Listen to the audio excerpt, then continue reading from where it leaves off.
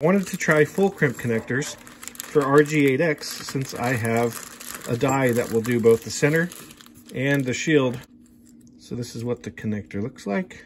We have Mr. Ferrule, and down here on the end, you can see that it's a full crimp connector. I did ask a social media group what people thought about full crimp connectors, and boy, did I get a lot of opinions. Some people said they're terrible. Other people said it's an industry standard now. I really got motivated to crimp last week when I did this wonderful solder job here. And I thought I'd give them a shot. And it's kind of cool to do something controversial. This end is right there at the end. Oh my gosh. The crimper to use. Take a quick look at the spec sheet for the connector right now.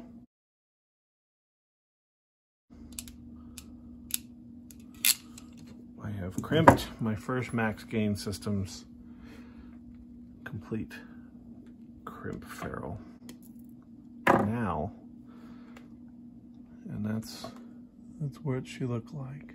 Double check the Max Gain Systems specs.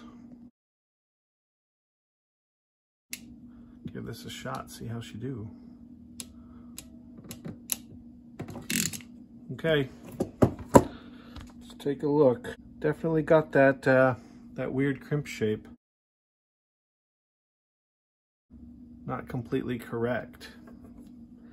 I'm now going to try the Max Gain Systems RG8 size, which means I'm going to change my dies. Again, just upgrading the tool I already have. Not gonna raise too many eyebrows in the old finance department here at the homestead. Old ferrule.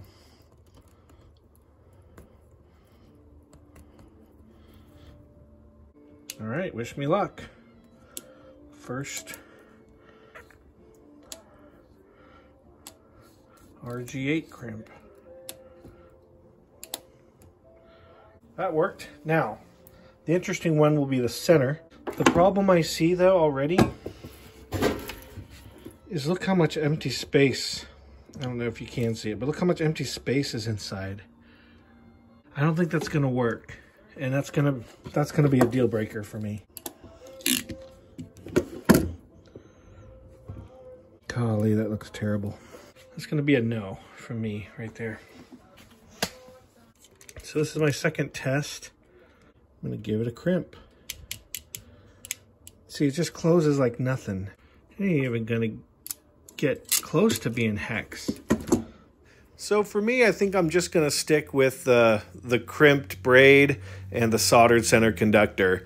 The RG8 I used was Carroll C1154 RG8U, and my RG8X was a Belden and a Davis RF. Max Gain Systems, I don't want to disparage that at all, because there are different tolerances and cable center conductors and whatnot. Max Gain Systems, the prices are fantastic over there. They have a ton of selection that you might need. Shipping price was low and shipping was fast, which I don't get a lot with standard shipping from other places. So anyway, for me, this was a wonderful test. Thank you for joining me today. Have a great day. I love you all.